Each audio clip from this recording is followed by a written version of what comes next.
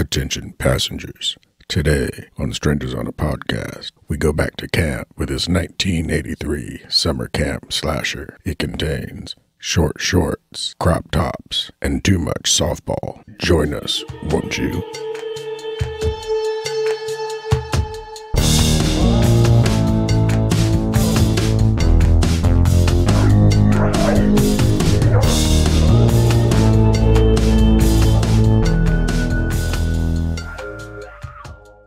Hello, welcome to the movie car here at Strangers on a Podcast. I'm the conductor, and with me is... I'm Grimweed. Hello, Grimweed. Hello. We're called Strangers on a Podcast because we're two guys who don't know each other, and we're talking about movies to see how they bring people together. Are we going to drive each other nuts? Are we going to curse and scream one another out? Are we going to stay on topic? That's not happened yet. Hopefully, though, it will. One of these days, but I don't see it being anytime soon. Maybe. And tonight we are talking about the one and the only, except for its 5 sequels and counting, Sleepaway Camp. Well, there is still only one Sleepaway Camp. Well, yes, but they've made 5 sequels.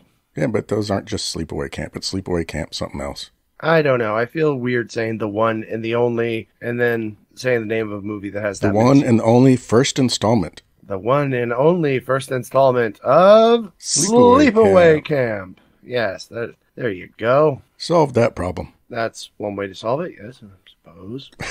Now, for those out there who aren't familiar with Sleepaway Camp, shame on you. What have you been doing with your life? If you haven't seen Sleepaway Camp, that's okay. That means you just haven't watched it yet, and you have a treat in store for you. For a little background on the movie, it was released in 1983, and it was written and directed by the same guy, a guy named Robert Hiltzik. Makeup department really stood out. It was Ed French, Diane Lawrence, and Suzanne Poshek. Special effects also by William Billowit and Ed Fountain, and they all did a pretty fine job for Sleepaway Camp. What's great about Sleepaway Camp, I thought, well, first of all, it enjoys playing softball. It enjoys playing softball. It's the happy, bittersweet coming-of-age tale of a young, shy girl coming out of her shell while she attends a few weeks of fun in the sun at a happy upstate New York summer camp. Actually, no, it's a brutal slasher film about someone killing the bullies at a summer camp that, as far as I could tell, feeds and houses the kids who go there for like a whole month or more during the summer. I mean, how long do you think that summer was going on for them there, Grimweed? Well, Sleepaway Camps generally go for a while, if I remember right. Filming this, they had to wait for the camp to actually close, so they didn't start filming until like late September and October, because the camp was open like July, August, September. So, like, is that how these sleepaway camps worked? Like, the kids would show up in August or something, and they wouldn't leave till September when school's about to start or something? I know a lot of them would be a few weeks at least. A few weeks? My gosh. Yeah, it's not like a day camp where you just take your kid for the day and pick them up at the end of the day. This is like they're in cabins in the woods, and that there's a reason why the cabin in the woods campground, or not campground, but it's the summer camp, like Friday the 13th and all those. That's what all that was. Yes, it's the genre, the summer camp slasher. Well, yeah, but I mean, that's where, if those kind of camps didn't exist, we wouldn't have the genre. Exactly. But still, I was just always like watching it, I felt kind of sorry for the kids because they must have some pretty uninvolved parents. I mean, the kids are in school 9 months out of the year, and during the summer, mom and dad ship them off to a sleepaway camp so they can get a break. Well, don't you remember ever seeing in movies or TV shows or anything where it's the beginning of the school year and the friends are just getting back together because somebody's been away at camp all summer? Yeah, I've seen that. But still, yeah, I mean, what it is. You're away at camp all summer. Shocked me for the sheer number of, like the amount of time they spend at this camp. It's just like, what the hell? I mean, it looked like a pretty expensive place too, with like a ton of counselors, a staffed kitchen, and maybe 100 or more kids getting off the buses. I was a kid in the 80s, and I never got to go to summer camp because my parents said it was too expensive. While I'm watching this movie, I have to conclude that the whole summer camp phenomenon is based on rich parents' desire to pawn off their kids on anyone but themselves as much as the year is possible. Often, yeah. I mean, look at Judy. What do you think her story is? Probably that her parents give her anything. Or even Meg. There's some daddy issues there. Yeah, Meg had problems. But we're getting way ahead of ourselves. Meg was just a complete bitch. I'm sorry, but I mean, you shouldn't judge people, but when it's a movie character who never shows any redeeming qualities, I feel... Yeah, even Judy at one point showed some kind of redeeming quality. Yeah, but I mean, Meg was just, I mean, Angela is clearly a troubled kid. Yeah. Who needs some sort of extra special attention from a camp counselor role model. And Meg is just proves completely incapable of engaging or understanding this child at every turn. And in fact, proves to be a hostile force in her life. And yes, as you said, we're getting ahead of ourselves. Yeah, we're jumping way ahead. The kids might have rich parents, but they all talk like truckers and sailors, though. A lot of the comedy in the movie comes from the ridiculous amount of swearing that goes on in the camp as kids trash talk each other, with counselors joining in most of the time. Or just completely ignoring it. Yeah. A lot of times it's hard to tell which ones are the counselors, which ones are the campers. I couldn't tell through most of the movie. I'll get to that later. I mean, I don't know what the age range for the campers is supposed to be, but it's... Well, the age range for the counselors look like they're about like 40s to 60s. Yeah.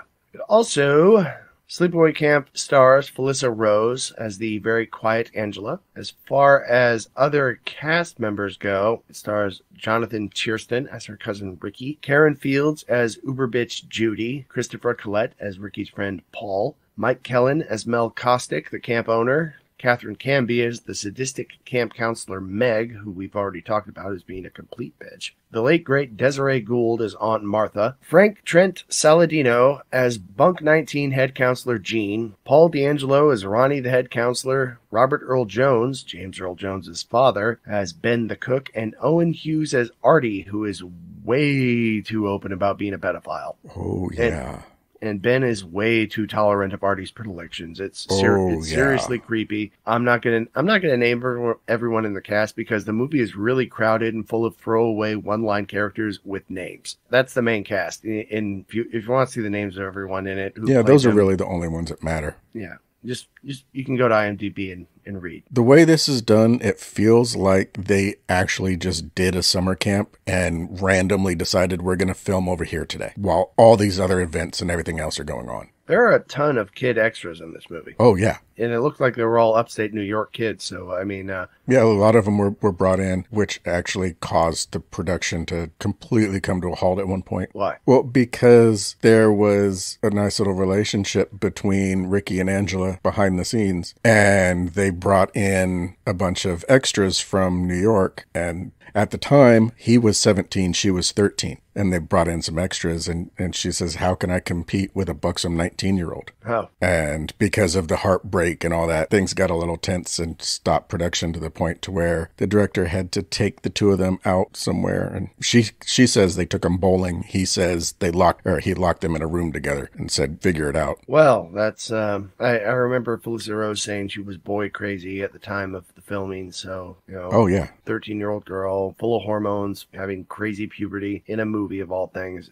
It's gonna get weird, especially in this movie, because this movie gets weird as it is. It goes some strange places. How about we just go with from how it starts? As for the story itself, it starts with a flashback as we see a dad with his two young kids on a little sailboat on a lake, as the dad is working on something with his back to the kids as they watch a speedboat dragging a skier zip by. The kids are a pair of life vest wearing mischief makers, though, and they push their dad into the water. He pulls the boat over as he falls, and they all end up in the water. Then the idiot speedboat driver lets his rich girl passenger take a turn driving, and she isn't watching where she's going, and runs over the capsized sailboat and the dad and both kids, to the horror of the skier who's screaming for them to turn. While everybody else just kind of stands there or sits and looks on. The skier is freaking out. Yeah, the skier knows what's guy going on the beach is just standing there. The two in the boat are just turned around looking back. Nobody's doing anything while the skier is just had the panic level turned up to 15. Yeah.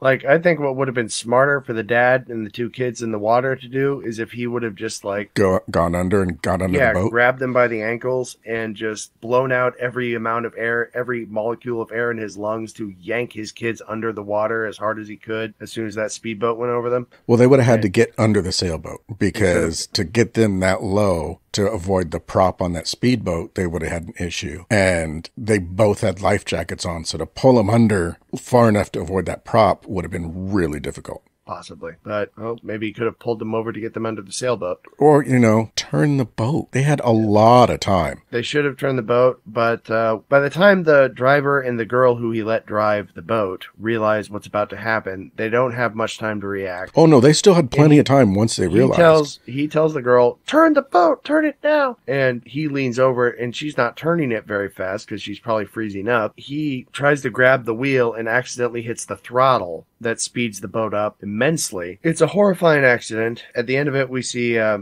think we see the boy paddling in a life vest. Then we see the girl's life vest float bloody to the surface. And we see the dad floating like a dead body.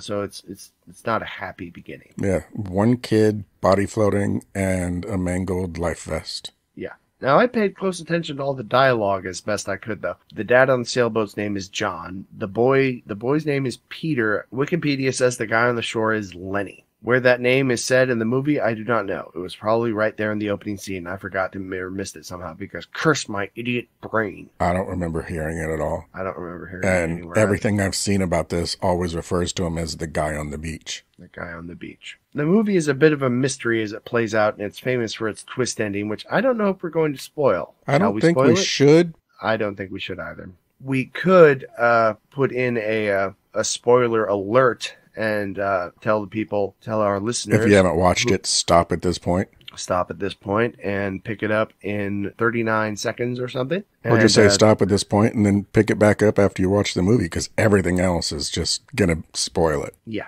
we could do that. We'll have to see. The movie, though, is a bit of a mystery. Like every mystery, it rewards the audience that pays attention and reads the clues as the movie plays out. Now, 8 years after the boat's accident, we meet Dr. Martha Thomas, who we just know as Aunt Martha. Yeah, it's Aunt Martha. Martha. Well, unless you listen to the kids in the beginning, then it's Aunt Martha. Well, Mon Mothma was the only other girl in Star Wars, so... No, not Mon Mothma. Aunt Martha. Okay, the kids have a bit of an up New York accent. Yeah. They're I heard somebody say it was Brooklyn Jewish is how they described the accent.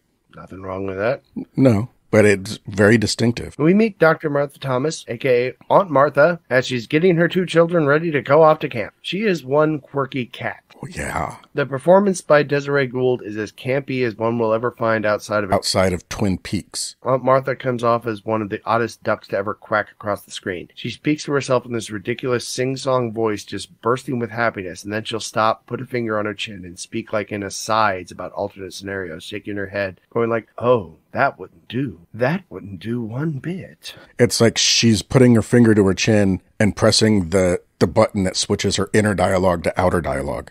And she does it often. I think she does it like 3 or 4 times in the one scene she's in. Yeah, I think so. And then she shrugs and just goes back to being her smiling, ridiculous self. Even her outfit is insane. She looks like a 50s housewife buttoned up in a bright white blouse, an off-white cardigan, and a red cravat with a matching red and blue beret that looks almost pinned in place. For the shocking opening of the movie, the sight and sound of Aunt Martha really throws the audience for a loop. We go from gritty melodrama to campy kitsch. But we also meet Ricky and his cousin Angela. Ricky is an average kid who seemed a little like a jock, but mostly just a kid with a big personality and attitude. His cousin Angela is quiet as a mouse and seems scared to talk to anyone most of the time. Aunt Martha has to give them their physical exam slips to turn into the camp because for whatever reason, the kids couldn't get them from anyone but her. But it's okay because Aunt Martha's a doctor. A doctor of what? We never learn. We see she might have a screw or 2 loose, but at least she comes off as caring. She tells Ricky to take care of his cousin while they're at camp, and he promises he will. Yeah, and then there's I'll never tell. Yeah, I think she says,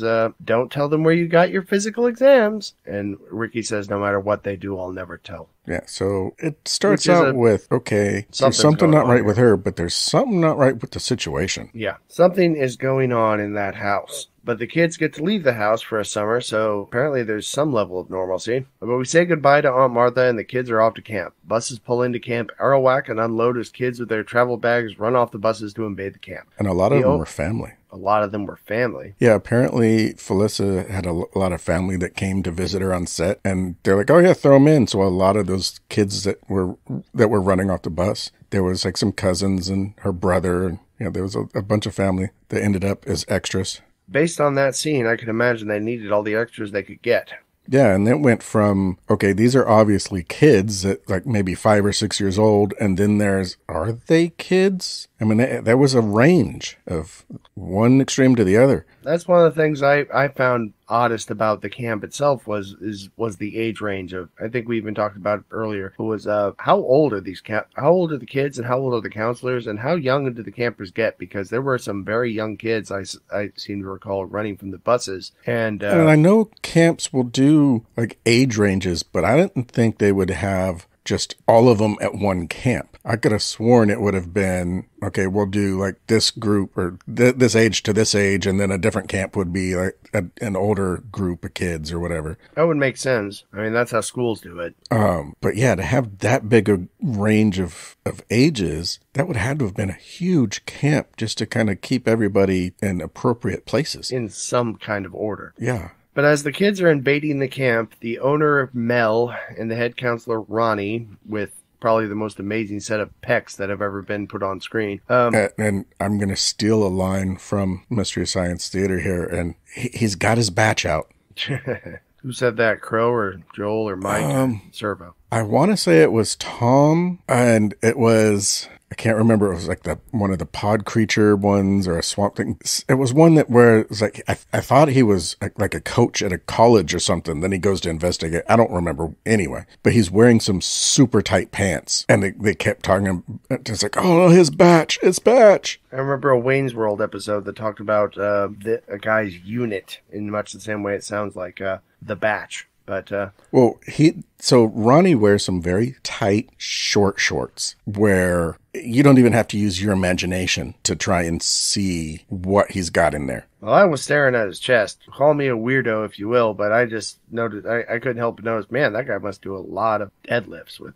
he had an amazing physique with his arms and everything else. But, I mean, this guy's wearing outfits like that, and then there's scenes where he's standing right next to some of the young teenage female campers with, like, his crotch at their eye level. It was a different time.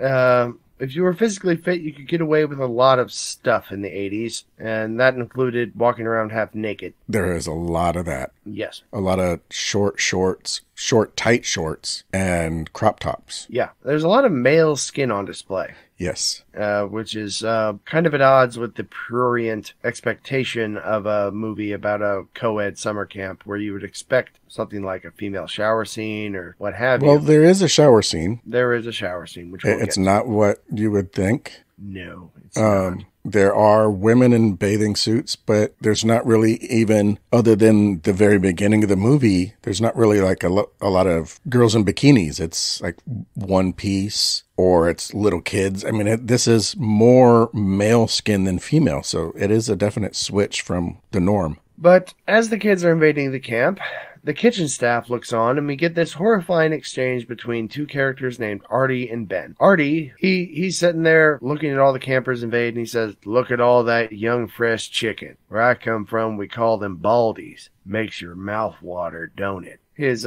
companion in the kitchen, Ben, who is played by James Earl Jones' father, he says, "Artie, they're too young to even understand what's on your mind." Artie replies, "Ben, good buddy, there ain't no such thing as being too young. You're just too old." And then he laughs and walks away. Ben laughs at this. And it's not even like an uncomfortable laugh. It's like he's really genuinely finding this humorous. Yeah. Now, I think anyone seeing this scene can tell right away that this guy working at a summer camp for kids is a wildly shameless pedophile. This is like Herbert from Family Guy levels of openness. Now, you get this very disturbing exchange. But it's like Grimm said. He laughs like it's a familiar, friendly, jovial laugh. Like, "Oh, Artie, you're crazy," with the stuff that comes out of Artie's mouth. But these are red flags this guy's waving with every word. He's like, "Oh, look at all that fresh chicken. It's disgusting. It's shameful. It's horrible," is what he's doing. Very disturbing. It's very disturbing. So we started the very first, not even 5 minutes into the movie, we have the death of a child and a parent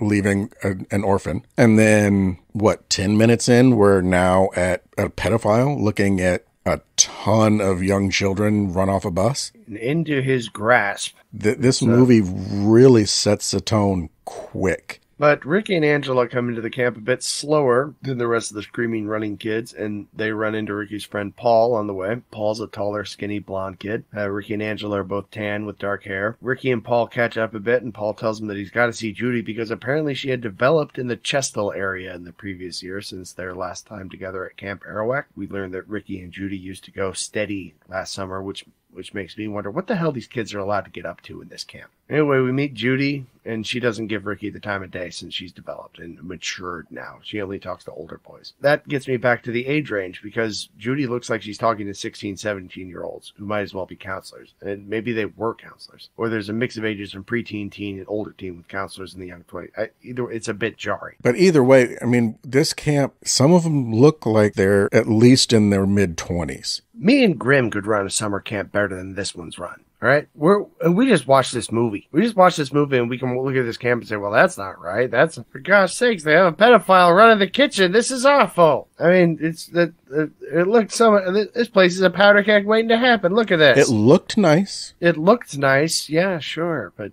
it was not run well, but it looked nice. Not. And the kids all sleep in bunk cabins, and Angela's bunking in the same cabin as Judy. And Judy singles Angela out for abuse pretty much right away. And since she's most developed and is like the queen bee of her bunk, the other girls follow suit. The bunk's counselor Meg even follows suit and treats Angela like crap from day one. She did just kind of go and then sit on the bed and stare at her and not say anything, didn't respond, just sat and stared. Yeah, so that is a bit awkward. That is a bit awkward, but like I said, the response was overblown. But the response was... it wasn't just like she had no reason to say something to her. It's like she just sat down and was just staring. A nicer person would have tried to make friends, but no. Instead, it was like Angela staring at Judy, and Judy just responds with... Judy and Meg both respond with, She must looks be like a freak. We got ourselves a real character, I think was one of the lines. And things are not looking pleasant for Angela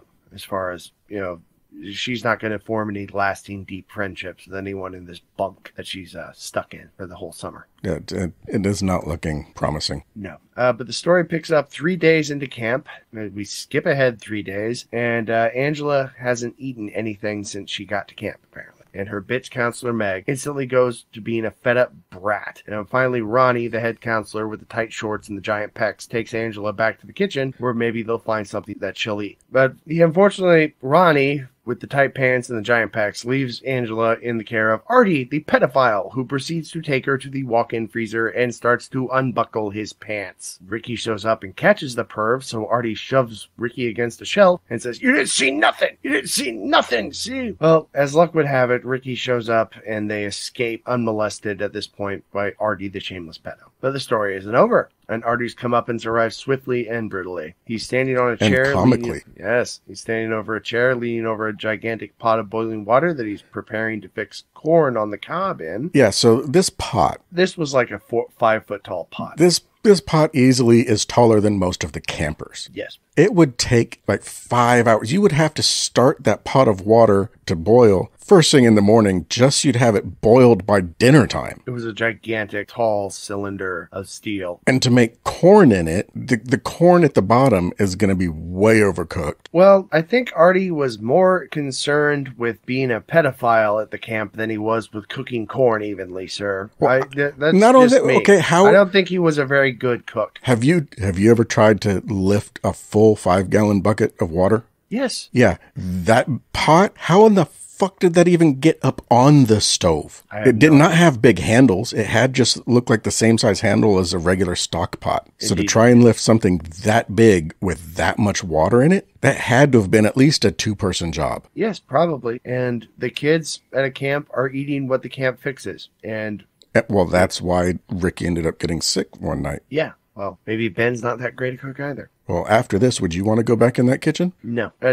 Either way, Artie is bent over this pot. The music gets tense, and we get some POV shots of someone approaching him silently. Someone who pushes him so he loses his balance on the chair. He has to hold on for dear life to a shelf on the wall as this pot is under him, steaming up into his face. Artie tries to reason with the kid, but it's to no avail. They tug the chair out from under him, and he falls to the floor, bringing the giant pot of boiling water down on top of himself. He screams, and we get a money shot of some pretty solid makeup effects on his face, and as his face and hands blister terribly. And based on the makeup, like you'd see the blisters rise and fall, and just the whole face kind of pulse. Mm-hmm. Based on the makeup effects, though, it looks like they held back. He has extensive second-degree burns, but not ultra-gory third-degree, and his eyes don't look damaged. So, pedo got off light. I don't know. If that's light, damn. Yeah. Well, based on, you know what happens to pedophiles in prison? Still. Yes. But who is the killer? With a pedo like Artie, it could be a lot of people. We know it's a kid, though, based on the low point of view, and Artie saying it was a kid. We don't know who, though. It happened right after he tried to molest Angelo, though, so reason is pointing to Ricky, since he's sworn to protect his cousin to his mother, Aunt Martha. Still, maybe Artie had touched a lot of kids in the camp, so who knows at this point? It could have been a lot of people. Yeah. It could have been somebody from the day before. There weren't any. Yeah, because this isn't the first day of camp. Nope. We cut to a doctor there with some paramedics, and the doc talks about how he doesn't have a strong enough sedative to mask the pain that the man must be in. Yeah, some world-class acting by this doctor, too. Yeah, wow. Really sells it. Mel, the camp owner, is really quick to start making the whole incident disappear as fast as possible. He doesn't want any campers learning about it, and he tells Ben, the cook, that he can have Artie's job and an extra $50 a week, but he has to keep his mouth shut about Artie. And Ben agrees, but that's no surprise because Ben was clearly turning a blind eye to a lot of things already. Yeah, an extra $50 a week for him and an extra $15 a week each for the 3 other kitchen workers. But assumedly Angela eats because she doesn't seem to experience any graphic weight loss throughout the movie, which seems to portray several weeks of camp life. We move on to Ricky playing a gross trick on the nerdy Mozart involving making him do a setup while wearing a blindfold so the Mozart sits up face first into another boy's ass. Mind over matter. Mind over matter is the name of the trick. That's one of the things with this movie. Some of the scenes really kind of hold a little long. Yeah, I could have done with a little less softball, to be honest. Yeah. But we then get to watch, speaking of the softball, we then get to watch a montage of scenes from a softball game played between Ricky's Bunk 19 crew and a rival bunk led by older counselor Bill. At this point, it stops being a horror movie and becomes a camp movie with these kids trash-talking each other, and the trash talk is pretty far out. When Bill comes out to bat, Ricky's playing shortstop, and he says to the pitcher, Gene, a.k.a. Gino, "No problem, Gino. This guy blows dead dogs. Just lay it in there." Bill replies, "Eat shit and die, Ricky." Eat shit and live, Bill. Eat shit and live, Bill. That was a great comeback. Yeah, and they apparently have the cash to bet $5 a man on these games ending, too. So the kids are pretty flush at this camp. But it's a pretty decent game. Yeah, there's some nice plays. Yeah, it's just we see, okay, here's the game going a little bit, and then you fade out, and the next part fades in, and you're thinking, okay, that's end of the softball scene. Oh, no, that's just the end of an inning. Yeah. And then we see another bunch of plays, and it's like, really? Are we going to just watch this whole game? Well, I think it was just like, I think they skipped like the first 5 or 6 innings, and then it was like...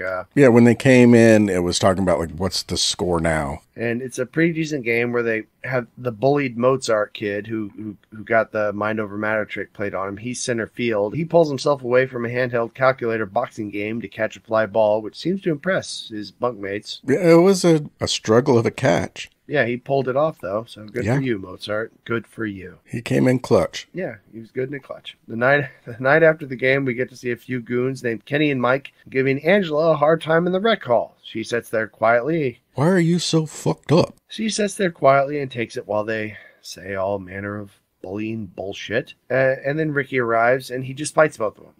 He doesn't care. He says, "Get away from my cousin." His buddy Paul jumps in, and a little rumble goes on. Yeah, the camp counselors and the owner guy are all just standing there watching, not doing anything about this. No one jumps in to break it up immediately or anything. The kids fight until Gene, the head of Buck 19, steps in and says, "Stop it." But even he lets it go for a few rounds.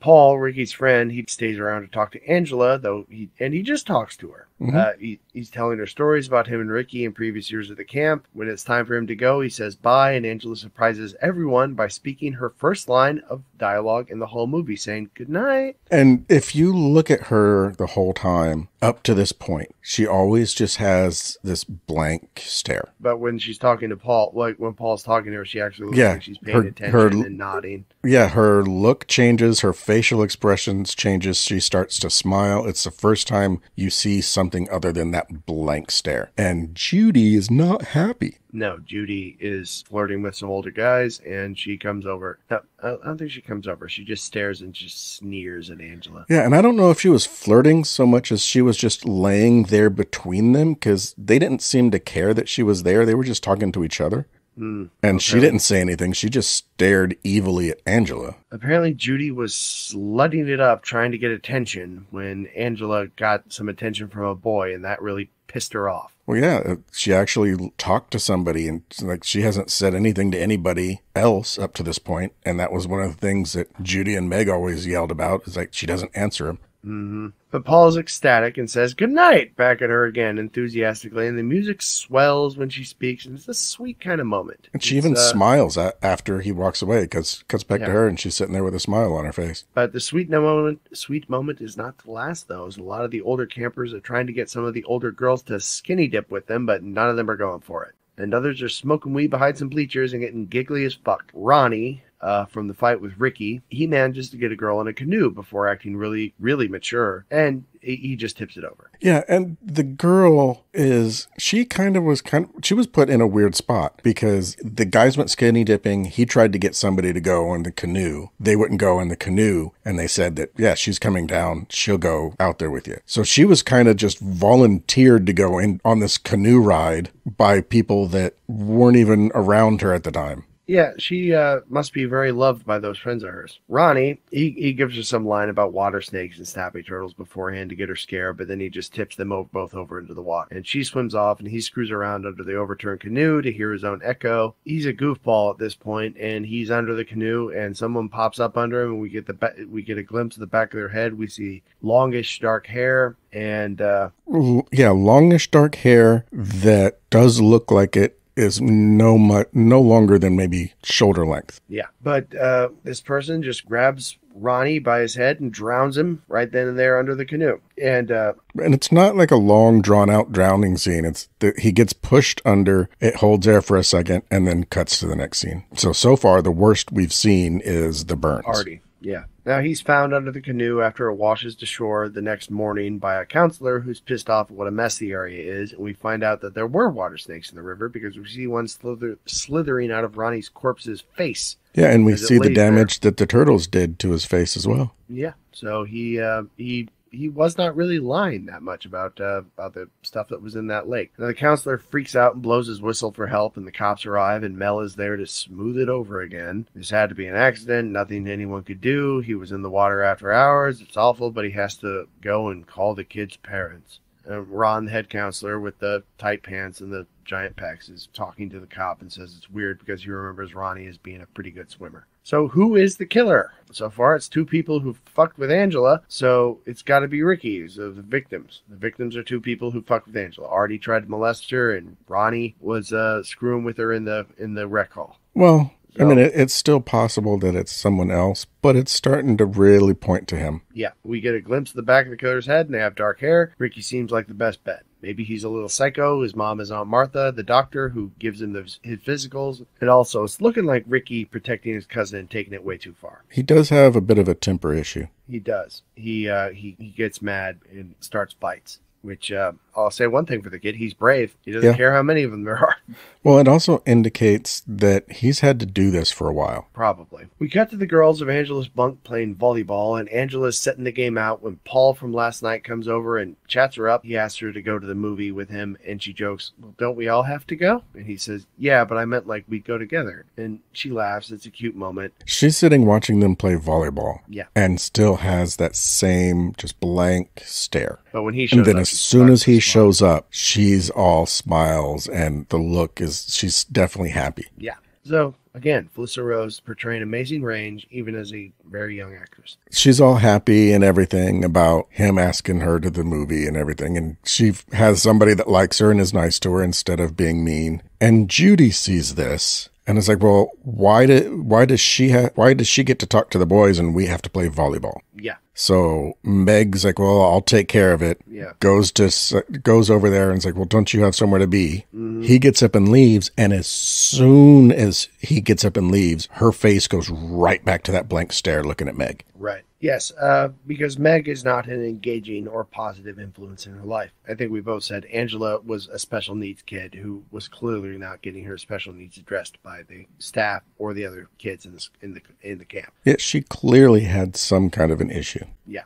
But at the same time, she also was severely traumatized as a young child. So, yeah, okay, there's going to be some issues. And then you're stuck with an aunt like that. It's a miracle she can talk at all. After Judy the bitch whines and breaks up the Paul and Angela talk, as Grimm said, Angela just goes right back to being the blank-faced little person that she is. And completely turns off again. The movie cuts to the movie getting out, and it shows them coming out of the rec hall hand in hand. And Paul offers to walk Angela back to her cabin, and she lets him. Paul and Angela go back to her bunk, and she allows Paul to kiss her. She starts rather surprised and pushes him away, but then he asks if he can they get kiss to her the bunk again. and he continues to take her further than just the door. It's like, well, where are we going? And he's like, I want to show you something. Yeah. So they go around to the side of the cabin, and they're just standing there like they're going to chat or whatever. And he quickly just leans in and gives her just this weird, awkward peck on the lips. Which she does not respond particularly well to. No, she kind of backs away and it's like she's going to leave, and he asks for another. And she allows him to have another. Yeah. And then says she's got to go and heads back inside. It's a cute little scene where Angela seems to be opening up. Paul seems to be doing the job to get her to come out of her shell a little bit. And he seems relatively pleased. And he seems like a nice kid. Paul just seems like maybe he could be a good match for Angela because he's patient and he takes his time talking to her, and she seems to like his company. It's just kind of a nice thing between them. Yeah. At that point. And then Judy shows up. Well, Judy is one of those total pieces of crap who can pretty much ruin any happy moment just by being there. At least that's the guesstimation I get of her. Yeah. But then we cut to Bunk 19 playing another trick on their little Mozart, yes. And this time it's the old shaving cream in the hand and feather on the nose thing. Only instead of a feather, they use a dirty sock. But we get a little extra physical comedy out of this one when Mozart gets up and says, "You bastards!" And he pulls a knife from somewhere near his bunk and proceeds to chase Ricky around the room with it. And it's a sharp-looking little hunting knife. Yeah, it's a legit hunting knife. Yeah. And he's chasing Ricky across the different bunks with it with shaving cream all over his face. But it doesn't look like I didn't get the impression that Mozart was actually going to cut the kid. You know, I don't know. I didn't get any idea that Mozart was the killer or anything. But Gino, the camp counselor for Bunk 19, comes in and he sees the knife and he confiscates it. And he says, "You're getting this back at the end of the summer if you're lucky." They peacefully let the knife be taken. But it picks up the next day and it is swim day for their respective bunks. We first see Angela sitting on a bench as the other kids swim, and Paul comes over with a towel and he's sitting next to her, and she lights up and talks to him again. And it's nice. And was this the time when he came up behind her and covered her eyes and said, "Guess who?" I believe it was. And she guessed the wrong name the first time and then went way off and picked Burt Reynolds. Right. I believe that was the time, unless you're just screwing with me to test my memory. Well, there's two different times when she's sitting on that bench, and I tend to get them confused quite often. So this is the Meg freak out. Yes. Okay. Meg comes over and freaks the fuck out all over Angela, and just all because she won't answer. Yeah, because Angela won't answer, and Meg is had it up to here with it. Because at this point, Meg is kind of understandably frustrated that, you know, like maybe she would be nicer if Angela would just talk to her a little bit. At least that's kind of like what there's an exasperating. But maybe she'd talk to her a little bit if she was nicer. Yeah. Meg is a complete incompetent as far as a camp counselor goes. And she just starts screaming at Angela and says, "Just answer! Just say something!" Or something like that. Yeah, she starts screaming in her face and grabs her and starts shaking her. Yeah. finally, Ron, with the tight pants and the big chest, comes over. Mr. Batch comes. Yes, he comes and calms it down. But then we cut back to Angela in her bunk with Judy, and Judy turns up the heat on Angela because Angela got Meg in trouble. Even though Angela didn't do anything of the sort to get Meg in trouble, Meg got herself in trouble. Is this the time when Angela's just sitting there on her bed and Judy comes out of the shower? I believe it is. Well, no, Judy. Well, I remember Judy. I don't think she came out of the shower. She was there. She had just come out of the shower and had her robe on, was drying her hair. Yeah, but we get some of Judy's prime insults in the movie. She talks about how, oh yeah, it must have been that time because she mentions that Angela never showers when the rest of them do. Yeah. And she talks about how Carpenter's dream.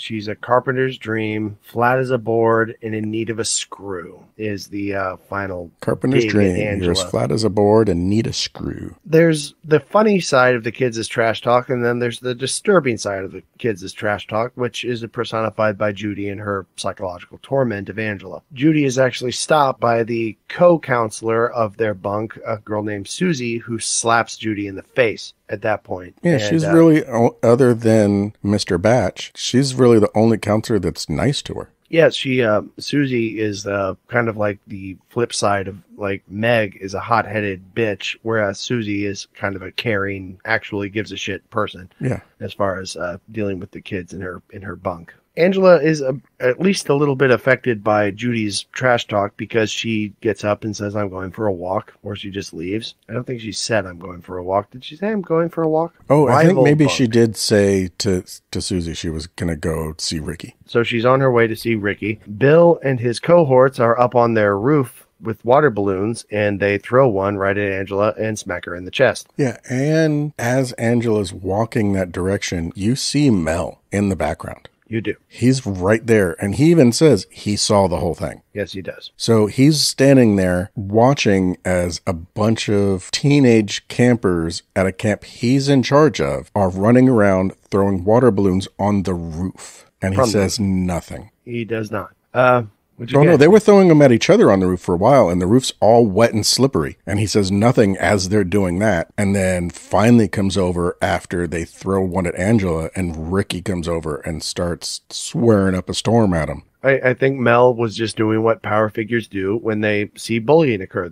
He just steps back and waits for somebody to fight back, and then he can go in and blame the person who fought back for escalating it. And that's what Ricky does. When he sees them throw a water balloon at Angela, he immediately runs over to the roof and challenges everyone on the roof to come down and fight him. But Angela is there startled and wet, and Mel comes over and breaks it up with Ricky and the rival bunk. Yeah, he says something about, like, yeah, I saw the whole thing. You could have put her eye out. Yes, Mel says, you know how those water balloons are dangerous. You could have put her eye out with one of those things. Yeah, I guess maybe if you hit her just right and then the rubber snapped in just the right way that it hit her eye. But that seems a bit extreme for a water balloon reaction. Yeah, and he could have said something before Ricky that too. Had to intervene. But Billy, one of the bullies on the roof who threw the balloon, he winds up being the next victim in our little slasher film because he is going to the bathroom before a game that they're playing against the counselors. So that says to me Ricky is not Bill. His name is Bill. It says to me Billy is not a counselor, even though he looks like he's old enough to be one. He goes into the bathroom stall to do a number 2. Yeah, I think he says he has to take a wicked dump. Bill is taking a dump in one of the stalls when we get the killer POV again, and somebody slides a broom handle between the handles of the handle of his stall door and the stall door of the next. Yes, through the handles of the 2 stalls. They lock him inside the stall silently, so he doesn't know he's locked in, and he's reading a magazine in there with his shorts down around his ankles. But this time, the killer takes it up a notch. This time, this does not look like an accident. This time, there's not going to be any way Mel can talk his way out of this because the hunting knife that Mozart was brandishing appears over Billy's head in the screen window of the stall, cuts open the screen, and we hear Billy saying on the toilet, "Can't you guys just leave me alone? Who's back there? What's going on?" There is no answer. the only answer comes in the form of a beehive on a stick being shoved through a hole in the screen with over his head. no bees in it. With absolutely no bees in it. So I assume they found a dead beehive and used it in the movie. Or they made one, but there was no bees in that thing. No, but there was the sound effect of bees. Yeah, there was buzzing, but there was no bees. There were no visible bees on screen, but I think we're meant to assume there are bees because the hive shakes and the buzzing increases, and Billy just freaks out more. Well, wouldn't you? He begs for the hive to be taken away. He tries to get out of the stall. The hive sort of shakes on its stick as if it's being waved around and then just is unceremoniously dropped into the stall with him. We hear him scream, and the next thing we see is his body covered in bees, or flies, as it were. Looked more like flies than bees.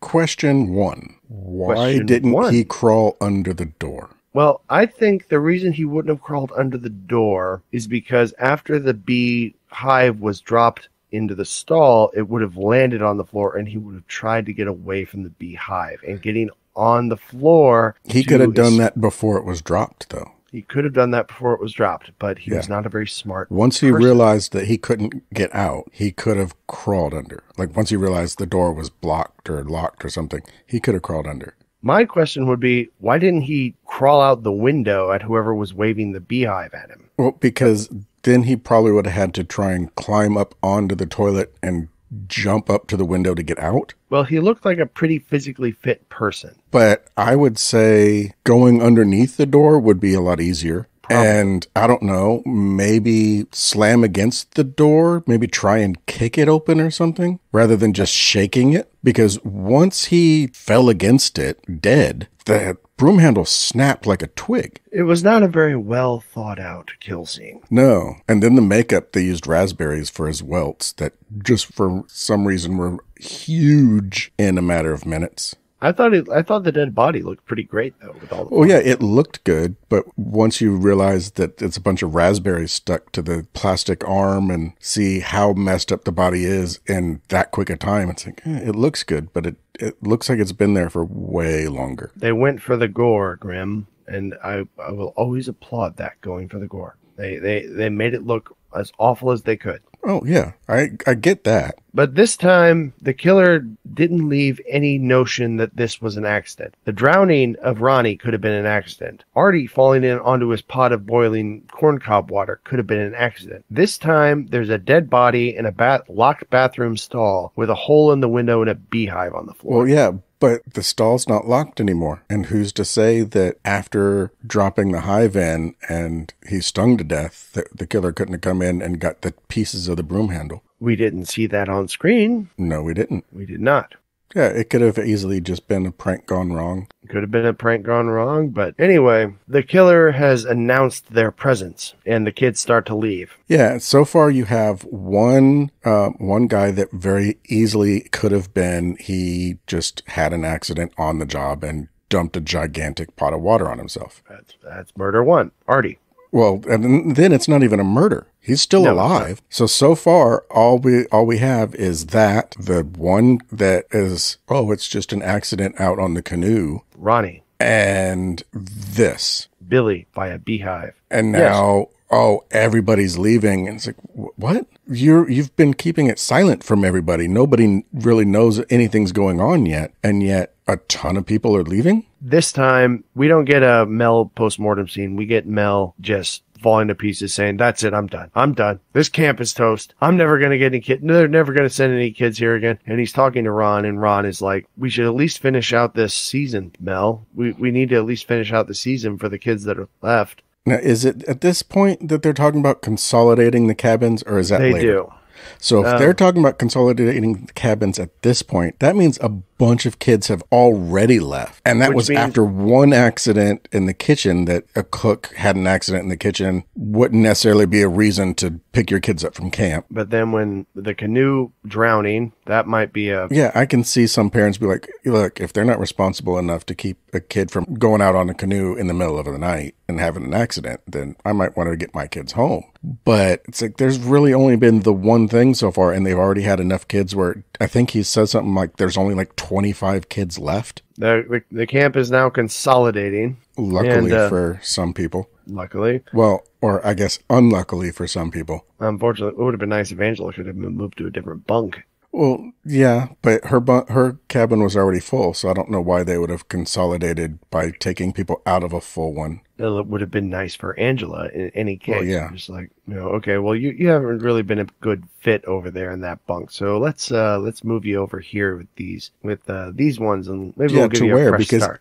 All the kids picked on her. Pretty much. But the camp is going through some changes, and Angela and Paul meet at night, and they play on the beach, and they kiss. While all these murders are going on, Angela is still just a kid, just, opening up to this boy she likes. They have a nice little time there on the beach. Yeah, and it's a nice, sweet little scene with, like, the music is kind of a from here to eternity type. Yeah. And they're chasing each other around the beach, and she goes to give him a kiss and puts her leg behind his and pushes him back to trip him. Yeah, and then she runs off. And then runs off, and he chases her and tackles her, and they're laying on the sand kissing. And Angela flashes back to a memory from her childhood. Well, it's not until he starts to try and unbutton her shirt that she gets that flash. Yeah. And then at the same time, she's like telling him, no, I'm not ready, or I don't want to, or something like that. And he's like, well, I'm not doing anything. But he continues to do everything except for he's not actively trying to unbutton her shirt now. Yeah. But she immediately goes back to that just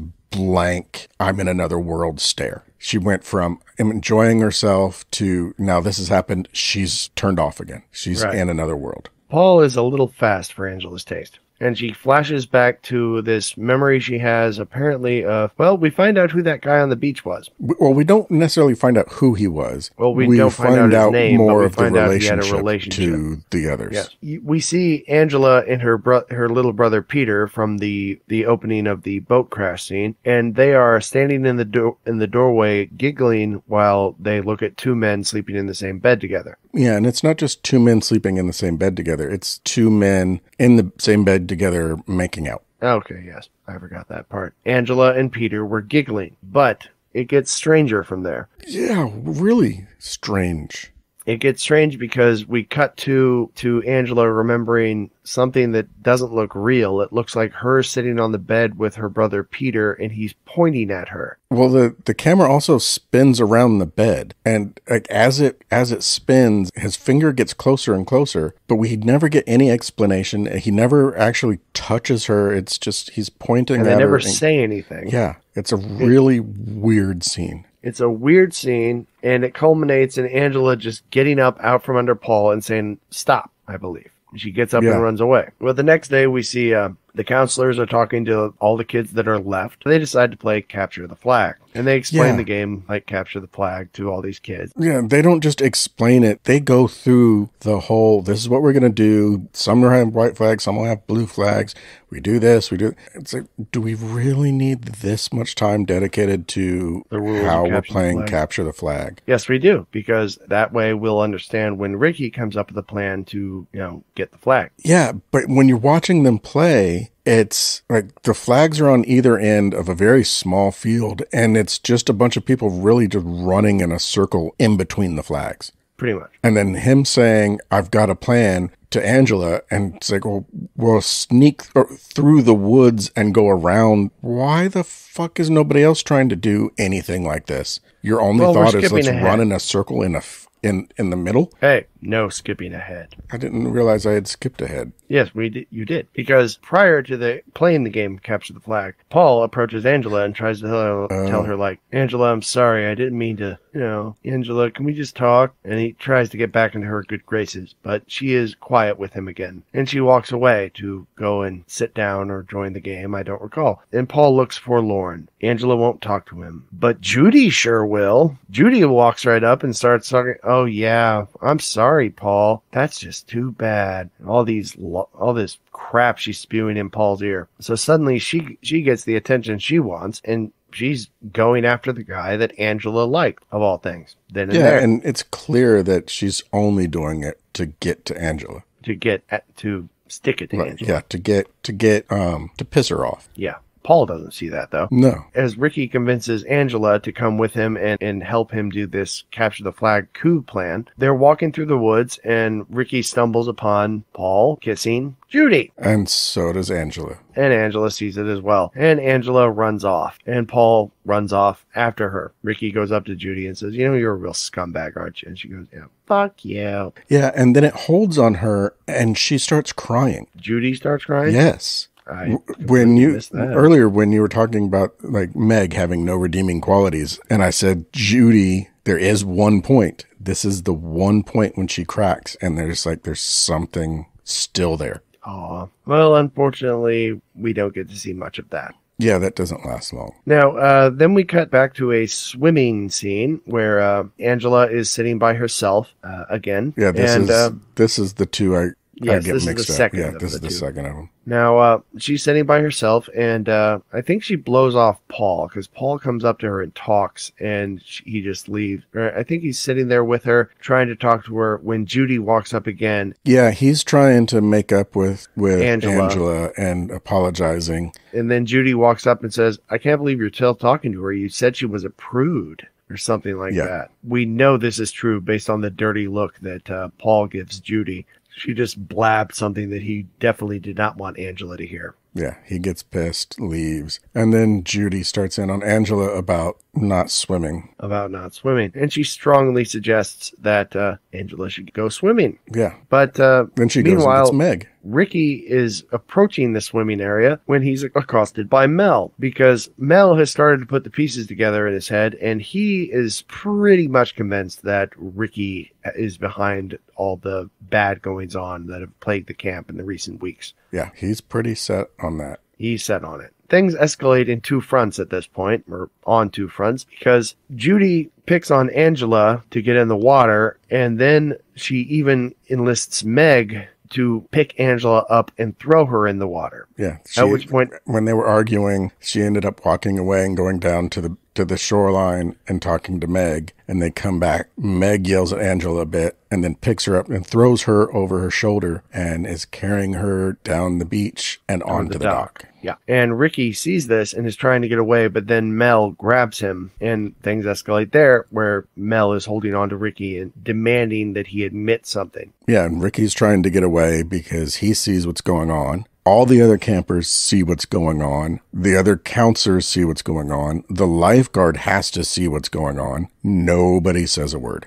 Exactly. Mel is going at Ricky, and Angela sinks like a stone until she doggy paddles to the surface, flailing. Well, I don't know if it necessarily, or I don't know if it shows her sink. As she's being carried, she's yelling about not being able to swim. Yes. And then she's thrown in. And obviously when you're thrown in, you're going to go down a bit anyway. Yeah. But she comes back up fairly quick and struggles towards the dock as Ricky's managed to break free from Mel. And someone does finally, I think one of the lifeguards or somebody does finally come over to help get her out of the water. Yeah. And then Ricky walks her to the bench where she was sitting peacefully before. Now she's on the way there, some kids are throwing sand and shit at her. Yeah. So like I said, none of the kids are nice to her. No one, except Ricky and Paul. Yeah. And the lifeguard who ran to assist, walks by Meg and says, you're a real piece of work, Meg. Well, and Mr. Batch and Susie? Ron. His name is Ron. But they're not, again, they're not kids. Oh, they're nice to her, yes. Yeah. We get a scene where Ron is assigning duties to the counselors with the kids who are left. And a lot of people get the night off, including Meg, even though she was a complete bitch that day. She should have a lot more days off, like the rest of the summer. But Ron is assigning duties, and the person who draws the short straw is a guy named Eddie, who is told he has to take a bunch of the younger kids out camping. It sounds like quite the chore. He's going to have to spend his entire night in the woods with a bunch of very young kids who are going to need tending to in the dark. So it's not going to be a pleasant night for him. No, I wonder where they went, because they had to take a car to get there. They did. And not only that, they didn't bring any tents or sleeping bags. They just brought blankets. And they had sleeping bags. Looked like blankets to me. Well, they showed the kids in sleeping bags. I think they showed them in blankets. Maybe I'm wrong. Yeah, I think you're wrong. Yeah, the kids were in sleeping bags. But there were no tents. No, but when they show them later, it's like they're trying to sleep and the kids are in sleeping bags. Maybe. Two of the kids wake up and say they want to go back. Yeah. And Eddie... yeah, one wants to go back and the other's like, well, yeah, so do I. But yeah, the so one was Eddie, too cold. Eddie says, go back to sleep. And they're like, no, we want to go. We want to go. I'm cold. I want to go back. So he gets up and takes them away. And leaves the rest of the kids there sleeping. And unfortunately, we get the killer POV shot as the killer walks towards this camp of sleeping children, and the camera falls on the hatchet. And then cuts away to the camp. It cuts away to the camp where Paul and Angela are talking outside the rec hall. Well, I think... Oh, wait, no. This is all after we've also had Meg go up to Mel and ask him about that dinner that she... Or what about that... Or do you remember that dinner you promised me or something like that? Yeah. And he said, yeah, like 9:30 sound. And she's like, oh, okay, sure. And she's like, she walks away smiling and all giddy. Mel's at least in his 50s. We actually skipped I still don't know how old she is. I don't either. And it's at this point that it's like, 20s. Okay, there is something going on here. And as she walks away, he even has a look like, damn, I might have a chance at getting some of that. Mm-hmm. Unfortunately, he does not have a chance at getting some of that because Meg goes to shower before her prospective date with Mel, and we get that shower scene that we were talking about earlier. Well, she goes to shower, but she has to go to a different cabin. Luckily, they've consolidated cabins, meaning that there's an empty cabin next door. Mm-hmm. But she has to go over there because there's a long line for the shower in her cabin, and she has to get ready because she has a date. But she won't tell anybody who her date is with. But as she's showering, she's leaning up against the wall of the shower. Well, we also get a nice little homage to Psycho here, too, with the shadow and the knife. We get a little bit of, yes, it's the shadow, the knife, and the... And he says that he wanted to do a nice little homage to Psycho, but at the same time, he wanted to make it different. And you see the shadow and the knife, and you're automatically thinking, oh yeah, it's going to go for the shower curtain. But instead, she just happens to lean against the back wall of this metal shower stall at just the right time to have the knife plunge through the metal and into her spine. And then cut a pretty good way down. Yeah, and it cuts back and forth between the knife cutting down the metal and blood coming through the cut to her making some very interesting faces. Well, when your spine's being destroyed, you'll probably make some odd faces. Yeah, these didn't look like she was getting her spine sliced. This looked more like somebody kept stomping on her foot. Oh, it didn't look like sex, though. I don't know how you do it, but... Well, I don't stomp on people's feet, I can tell you that. Yeah. Well, I suppose she probably should have had more gasping and maybe choking involved rather than the ow, ow, ow face. I don't know. Yeah, it would cut to her and she's just got this kind of half-pained look as she turns her head to one side and then turns it to the other side. And that's all it is. It's like, oh, as she turns to the right and then, oh, as she turns to the left. And think, really? At least try. The acting in this movie is not the greatest. It's hit or miss, but Felissa Rose does a great job. Ricky does a great job. I think Ron the counselor does fine. Gino does great. Mel puts in a solid job. Meg, despite her poor death scene, did fine as the Wicked Witch of the West. As she she was a good bitch. Not a good dyer, but a good bitch. There you go. We're into the tightly paced climax of the film, and we're going to try to keep it straightforward. You know how it is. It goes 8 years, then 3 days, and then you start getting into hours, and that's when you know you're getting close to the end, when you start getting smaller time frames. The killer cleans off the knife in the shower very poorly before they reach in and turn the shower off. And we see again, it's that hunting knife that Mozart brought to camp. But that's the end of Meg. And then we cut to Paul and Angela talking outside the rec hall, and they make up a little.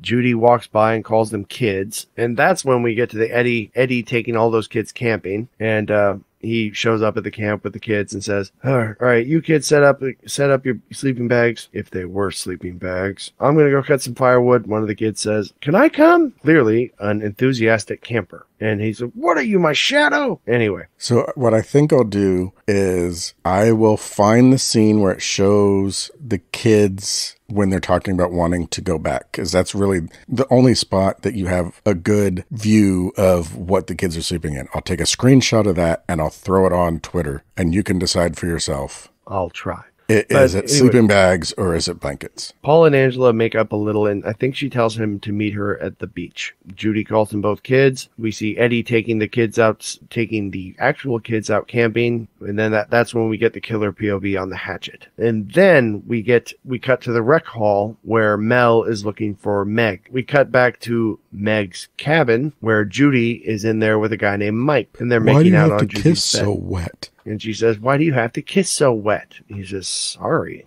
And then she just goes right back to it. But that's when Mel knocks on the door and she hides Mike under the bed. And Mel asks her if Meg has been by. Judy says, oh, she came by. She went to take a shower. Mel says, how long ago was that? She goes, oh, I don't know, a couple hours. Mel leaves. And then Mike gets out from under the bed and says, I'm out of here. And she's like, what are you doing? What do you mean you're out of here? He goes, I'm not going to get caught doing this. She goes, oh, you chicken shit. He leaves. The tension is ratcheting up at this point because we follow Mel to the shower area and he finds Meg's dead body. And at that point, he loses it. And he says, I had him, but I let him go. And he's talking about Ricky, clearly. The main thing I noticed about the corpse was the fact that when the dead Meg falls out of the shower stall, we see that cut went all the way down her spine in a fairly straight line. Mm-hmm. But Mel is now hell-bent on stopping the killer. And the killer, in his mind, is Ricky. But then we cut back to Judy, who is curling her hair by herself in her bed. And somebody opens the door, and we get a glimpse of the killer. I thought it looked clearly a boy, but I couldn't make out the face very well. You know how some movies are not made for HD? Yeah. It's like once you start getting higher definition, all of a sudden you start seeing things you were never meant to see. Because this scene was obviously meant to be a backlit scene to where you're not going to be able to see the face or anything because of the way the lighting is. So is it now because watching this on a Blu-ray or a streaming service now, you're going to have a higher resolution? So now you're seeing what you shouldn't have? Because I don't know back like VHS or just the initial theater projections. I don't know how well you could see that, but watching it now, it is clearly Ricky in a wig. So you say. I know that VHSs would get darker the more generations they were removed from the original negative. Well, yeah, but not only that, but just the quality to begin with on VHS. You're not going to have as crisp a picture and you're not going to see as much of the detail. Right. But still, many VHS enthusiasts will say that adds to the picture, and they'll say there's nothing like watching Texas Chainsaw Massacre on the ideal VHS generation that it came in from the 80s. Oh yeah, and I'm not saying that I'm not saying it's better to go up. I'm saying there's some things that it's better to not go up. The original Halloween, the famous scene of Michael just coming out of the shadow, you see him a lot sooner now. Because originally, it's not until he really starts to come forward that you see the mask. Now, before he even moves, you can kind of make the mask out. Well, when it's something like that, you think the director would be like, yeah, we need to add a little digital here or something. Or just not improve it. Just, okay, this is where it is. If we go further, then that means that it's not going to be, you're not going to be able to view it how it was initially intended. Very much. And it wouldn't surprise me at all if there was multiple movies that were made specifically because they knew you're not going to be able to see it once we put it out there because the technology just is not there. They weren't thinking, well, maybe one day they'll improve it and be able to see things in these shadows that we can't now. So a lot of things were made because they were of made that. for existing technology. Yeah. And it allowed them to do things and hide things in ways that you can't do now because just the cinematographer lit the room much. a certain way to get a certain effect. Yeah. And if you put it in Ultra HD, suddenly the cinematographer's work is nullified because now the room is much brighter than he meant it to be. Yep. But anyway, back to the movie. Ricky in a wig is standing there outside the door when Judy asks, "Who's there?" Whoever it is, don't turn the light on or they'll make us go to that stupid social. Yeah, and she had already said that she didn't go because she was tired and was going to get some sleep. But now she's curling her hair and getting ready for bed, apparently. Ricky in a wig walks in and she looks at it, and Judy looks at them and says, "It's you? What are you doing here?" Or something along those lines, when a hand lashes out and slaps her unconscious. And I don't know if it's unconscious or just to the point to where she's not getting up, because she does lay there and kind of move around a bit and make some noises. Indeed, she does. But I think those were unconscious noises based on what happened to her in a moment. Oh, yeah. I'm not saying that she wasn't incapacitated, but I don't know if you would necessarily say unconscious. Fair enough. I'm getting to the best part of the movie almost. Well, then get there. I'm trying. Well, why do you keep stopping? Because you keep saying something. Oh, I thought that was what I was supposed to do was well, say something. I know that. Yes, to say something is one thing, but we're trying. You're nitpicking. I think it was Ricky in a wig. I think she wasn't knocked out. Oh no, I'm not saying I think it was Ricky in a wig. It is clearly Ricky in a wig. So you say. I was trying to leave it ambiguous. Well, that's why I was saying I don't know if the technology has made it now to where it can't be as ambiguous or what, but yeah, it was clearly Ricky in a wig. But anyway, Judy is knocked out with a slap. The killer picks up the curling iron that's so hot it's burned the covers of the bed. They put a pillow over Judy's moaning face, and all we see is the curling iron's shadow and the killer's hand coming down. And we hear a sizzle, and that Judy's hand springs up in the agony as it takes a long time for her to die or pass out, and still we hear this sizzle, this gross noise like meat burning. But the killer pulls the bunk out from the wall and dumps her body behind it. And he comes back to his little campsite and finds 3 kids butchered. He pukes. And who are these 3 kids, you ask? Why, they were the 3 kids who were throwing Santa Angela at the beach. Well, that's what I was going to ask, if that's who they were, because there was never really anything with any other kids other than those. So it would seem odd for those 3 to get killed. When it goes back and it shows them, you also see their sleeping bags torn open and all the batting from the insulation from the bags all scattered all over too. Blankets don't do that. He finds the campsite. It's a very gory scene as he comes upon these, I think 3 or 4 dead kids? There was 3, and then the other pile was like stuff that was left there. But I think I remember there being four shapes, and at least 3 of them were dead kids. Children hacked to bits in their blankets or sleeping bags. I think they were blankets. Well, like I said, I'll post the picture and you guys can decide for yourselves. Is it blankets or sleeping bags? Then we cut to Ricky as he leaves his bunk to go and get something to eat from the rec hall. He was sick that night and he is hungry now. Well, with the number of fly strips all over the place and in the kitchen, over where you make the food, in the mess hall, right there around where you're eating. So it's not a surprise he got sick. Ricky gets his candy bar. Then we cut to Ron and he's picking up the phone and he hears from Eddie. Eddie describes apparently the butchered children. Then we cut back to Ricky. Mel is there and he grabs Ricky and he starts slapping him. He says, and he's all like, "I got you now, you little bastard. Now it's my turn." And he beats Ricky despite his protests. Oh, he beats a living shit out of him. He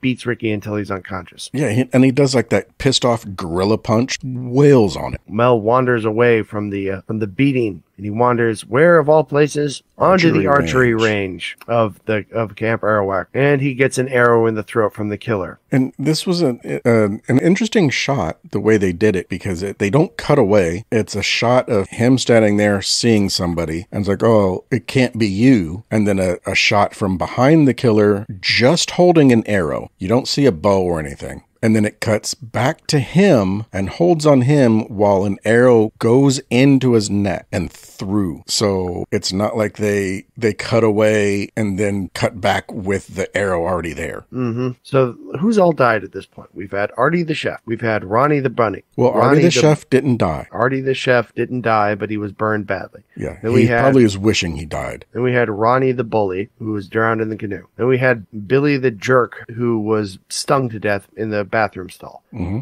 Then we've had Meg, who was killed in the shower. Yep. Now we've had Mel, who was shot through the neck with an arrow. And Judy. And Judy, who was violated with a curling iron. And the 3 kids. And 3 kids who were hacked to pieces with a hatchet. Really, only one of them is not dead, while the others are dead. One of them is just, I wish I was dead. But that's still quite a few victims. Indeed. Because just because he didn't die does not mean he's not a victim. But the cops show up at the camp at that point, and they tell the counselors to get everyone into their bunks. The counselors scramble to do so. They find out that quickly that Angela and Judy are missing from their bunk, and that Paul and Ricky are missing from theirs. So this cop is the same cop that was there before. Yes. When they were dealing with the body under the canoe. Mm-hmm.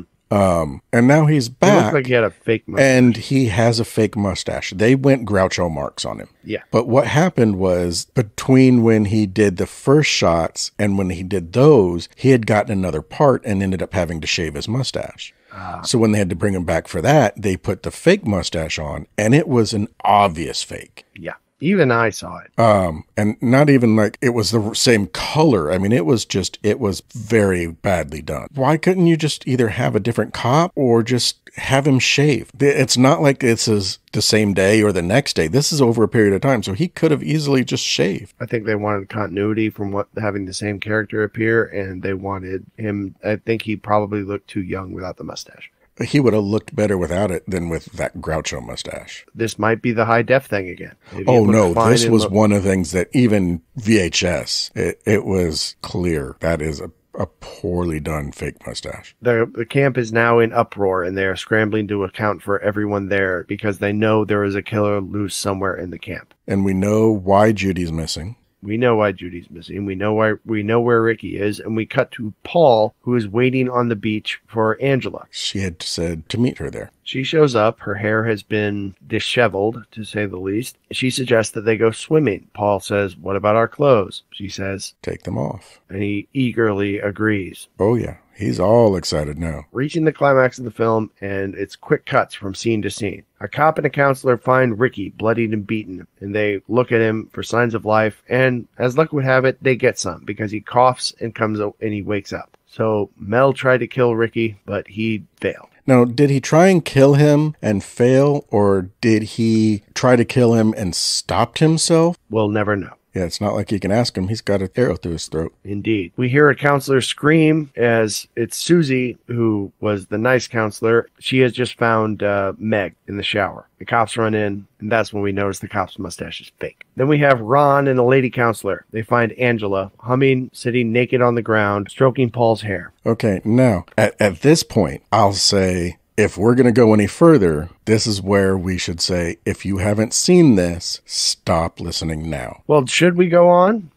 This movie is not new. No, it's not. So, but it's new to a lot of people because I think it's getting a resurgence of late. Oh, yeah. And there's a lot of people that have just started watching it just because they're just at the age to where they're starting to watch those kinds of movies, or have gotten to where it's like, I've always not watched these movies because they were old. Let me see how good they actually were. There's new generations. Yes, it's one of the things that's wonderful about these. Some of the movies from the 80s is they have this intergenerational appeal where they get rediscovered. Yeah, and especially with 80s horror movies, because so much of it was practical, and the practical effects are so much better than the CG. Yeah. And but yeah, I would say definitely, let's keep going. They've had plenty of time to watch it. And if they want it to be spoiled for them, then they can keep listening. If they don't want it to be spoiled, they can stop it at this point and come back later. That's an advantage of a podcast. They can pause and come back. Ron and the lady counselor find Angela humming, sitting naked on the ground, stroking Paul's hair. He appears to be asleep and smiling. Then we have a flashback. Aunt Martha welcoming a new child to her home, presenting them with a dress to wear. With a bandaged head. A bandaged head. Aunt Martha always wanted a girl. But then her husband left, and she says to the bandaged head child, she suggests the name Angela, and then she says, "I know you're going to like that name, won't you, Peter?" Yeah. And she couldn't keep it as Peter because she already has a boy. She already has a boy named Ricky. And we can't just have two boys in the house. That just wouldn't do it all. Exactly. Peter had his head wrapped in a bandage. Martha raised a brain-damaged boy as a girl because having another boy in the house just wouldn't do. Yeah. President Angela gets up. She drops Paul's severed head, and she just stands there naked, covered in blood, holding the knife. And the camera pulls back. Well, it flashes to the two counselors that found them in shock and saying, "Oh my God, she's a boy." And we get a full body shot of Angela with a clearly masculine naked body with a full penis. Frontal male nudity with an Angela face. With an Angela face and holding a knife. And with Paul's Angela severed naked head is laying on the ground. Standing there like the Bride of Frankenstein, staring at the counselors with her mouth open in a kind of shrieking grimace, kind of just hissing at them like an animal. At one point, they had talked about putting a fake penis on Angela, and her mom was like, that ain't gonna fly. We ain't doing that. Yeah, can't blame her. So they found a college kid, shaved him down, and then made this mask of Felicia's face in that position. So it's some guy wearing a very thin Angela mask. That in high def doesn't really match his skin that well. No, it doesn't match as well as it would with more shadows, but it's still makes more convincing than a lot of other effects of the time. So what did you think of the movie, Grim? I don't watch it as often as I think I should. But at the same time, when I do watch it, I wonder why I think I should watch it as often as I think I should. Okay. What? Yeah, I figured that would make you question my sanity there. Yeah, what the hell are you talking about? Speak plainly, Matt. You don't like it that well to, like, when you're watching it, you're not enjoying it enough to be like, I wish I watched this more often. Well, no, it's one of those movies that when I'm not watching, like when I think about the movie, it's like, oh yeah, I really should watch it. I should watch it more often. And just, I think, oh yeah, this is a great movie. I should watch it. And then I watch it and it's like, why do I keep thinking this is a great movie that I should keep watching? The acting is kind of shit. There's so much that is just really sketchy about it. It's like, okay, I'm really feeling uncomfortable. And there's so many times when it's like, okay, sometimes a horror movie, the feeling uncomfortable is appropriate, and this isn't one of them. But there's so many times when it's like, this really is not a good movie. But then at the same time, it's one of those where it's not a good movie to the point to where it starts to become a good movie. It's not like it's so bad it's good, but it's getting there. And I think it's one that's better to watch with somebody that hasn't seen it or a group of people that have. I think it's a funner movie for a social experience than a solo experience. Yeah, it definitely is a movie that's better with people. And I hate to say it, but if it wasn't for the ending, I don't know if this movie would really be what it is today. I think really the ending is what set it apart to where it's even remembered. Well, it is quite the hell of an ending. Yeah, but everything leading up to it is kind of like, okay. I don't. I have a slightly better opinion of it than that. I mean, it's not like it was bad. It just wasn't good. Fair enough. I, for one, liked it. For a long time, I thought that Sleepaway Camp was just a cheaper Friday the 13th, and I never gave it a chance. Oh, yeah, I'm right there with you. I like it. It's like a Friday the 13th knockoff with lower budget. No, I don't think it is a Friday the 13th. That's the thing. I thought it was because I hadn't seen it, and I never gave it a chance because I'd always just heard it was called Sleepaway Camp. And I thought, okay, Sleepaway Camp is going to be a lot of tits and a lot of campers getting killed by some mass killer. But yeah, it's definitely not that. No, it is not that at all. So a few years when I got into streaming, I gave Sleepaway Camp the chance it deserved, and I kind of liked it. It's no way. So you didn't see it until streaming started? No. Okay. Yeah, I remember renting this on VHS. No, not me. I think at one point I even had this on VHS. I think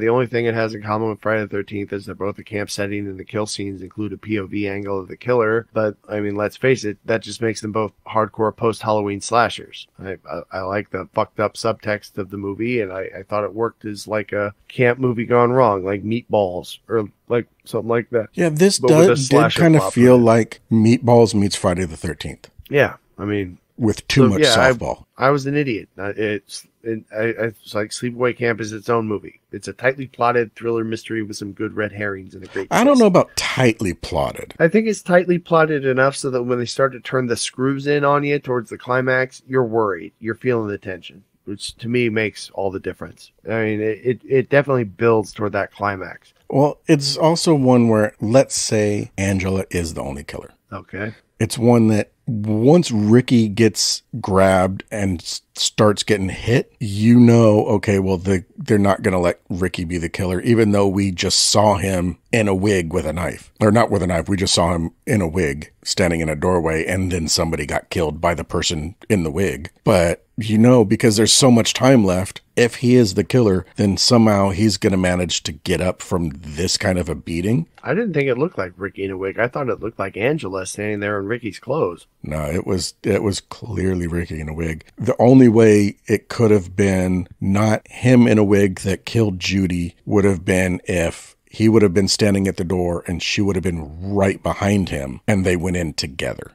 Or were at least there together. Fair enough. I mean, even the actor is like, yeah, and then you see me clearly standing there in a wig.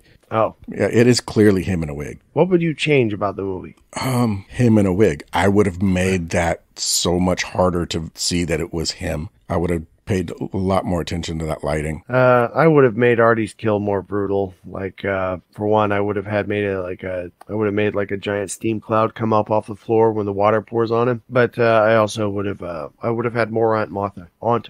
I don't know. She's just so fun to watch. Actually, no, that's more of a joke. You can't get Aunt Martha was in the movie just as much as you could as. Yeah, I don't know if you could have really taken much more of her. No. And not that she was a bad character, but too much of that character would have changed this movie, just the tone of this movie, too much. I could have watched an entire movie from Aunt Martha. Why can't I pronounce the word Martha all of a sudden? Because you heard me saying Aunt Martha? Apparently. Because now you keep wanting to say Aunt Martha. I could watch an entire movie from Aunt Martha's weird point of view, and I don't know, I could watch that movie. Yeah, she seemed, like I said before, she seemed more like something out of Twin Peaks. Very much. I think it was pretty good for what it was. It was a low-budget slasher, but it pulled some twists and turns out of its ass to make itself unique, and I think it's just remembered fondly for the just for what it is. I think it was a surprise hit when it came out. It did well in theaters, and it had a nice life on VHS. I know it's definitely a cult classic. But now it's over. And the train is coming to a stop, and it's time to say goodbye here in the movie car. We hope everyone out there in podcast land was able to get a little bit of new appreciation for the movie we talked about just now. Sleepaway Camp. Thanks to everyone who listened and downloaded. We love all of you. Thanks to our mutual friend. Please like, subscribe, comment, share, heart, fave, on however you're listening to us. Tell your friends about us or criticize us. Tell us what we're doing wrong. Yeah, I've been saying, and I've realized this editing last week's show, for some reason it just hit me. I keep saying, tell us what your favorite scene is. We don't talk about what our favorite scenes are. We talk about what we would change. So tell us what you would change. There you go. To hell with us, what was your favorite scene? Tell us, what would you change about this movie? But be good to each other out there, everybody, and we're all stuck together in this crazy train, and we're all we have in here. So bye for now, folks.